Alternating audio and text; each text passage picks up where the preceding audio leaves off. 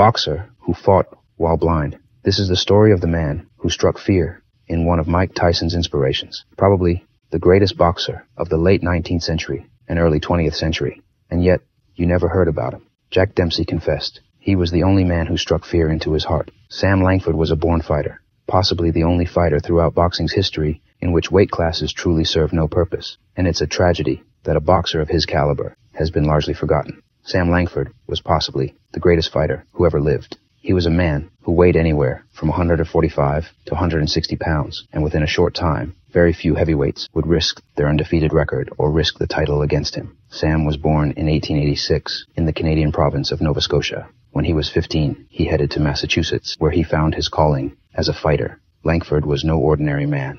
Viewers were continually baffled as to how a man only 5 feet 7 inches tall could defeat even the biggest heavyweight contenders. Some of his contests were 60 to 100 rounds. Sam Langford was one of the greatest boxers of all time. ESPN also ranked him the second hardest puncher of all time. Joe Gans was the first ever African-American to win a world title. Joe Gans dominated the ring. He became known as the Old Master. He won 158 of his 196 fights. Sam was only 17 years old when Gans was 29. Sam beat the champion in a manner that left no doubt. Langford had won, but at the weigh-in, Langford failed to make the 135-pound limit, and he would not be awarded the title.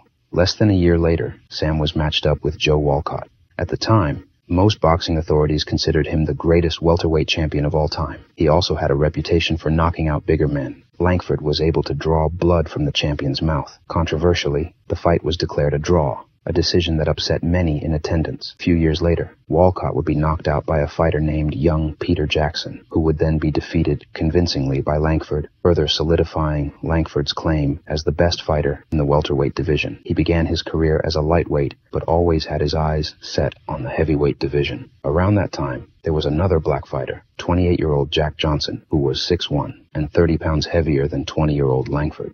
The fight went the distance, both men bloodied and bruised. There was no doubt in the spectators' minds that Johnson was the victor. But little Sam won the heart of the crowd, and he was the man they cheered for. Most fighters would have dropped down a division after a loss like that, but Sam was still eager to face the big boys. A heavyweight named Fireman Jim Flynn agreed to meet Langford. It wasn't until Sam found out he was only being paid a quarter of the amount Flynn was getting that he said, "This is going to be the shortest fight you've ever seen." Momented to the first round, Sam feinted with a right that swiftly brought up a left uppercut that jarred Fireman Jim's jaw with such force that it was heard throughout all the arena. Sam's reason for fighting heavyweights was because fighters in his own weight class, the middleweight division, were not as eager to test the tremendous power he possessed. Langford had to actively convince others to fight him. In 1910, Sam's main aspiration was to win the world heavyweight title. Jack Johnson was now the champion, and he despised Langford. Jack had once agreed in writing to give Sam a rematch, but then reneged on his obligation. European fight fans,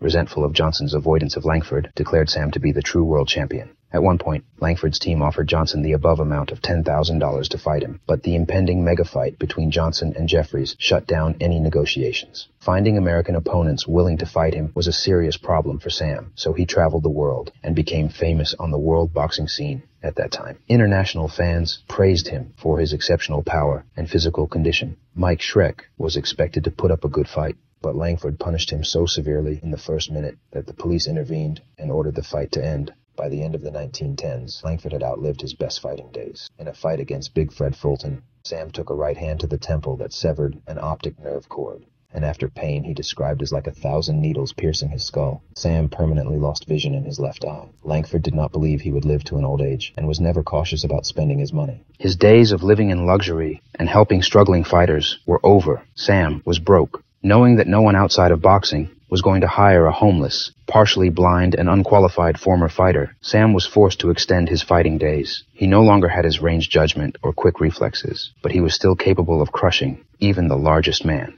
He goes to plead with Jack Dempsey's manager, Doc Kearns, for a chance with Dempsey, and Kearns said, "Sam, we were looking for someone easier." He was a blind and one-eyed man, 40 years old. That's how great Sam Langford was, and sadly, no one has heard of him. By the end of his career, all of his fighting prowess was gone. Almost completely blind now, he depended on someone to guide him to the ring. His boxing days officially ended in 1926, when he was stopped by a no-name fight in the second round. Despite a career fighting top opponents in every weight class, he was never rewarded with a title. Sam Langford never lost his cheerful demeanor and positive attitude, and was always a happy man.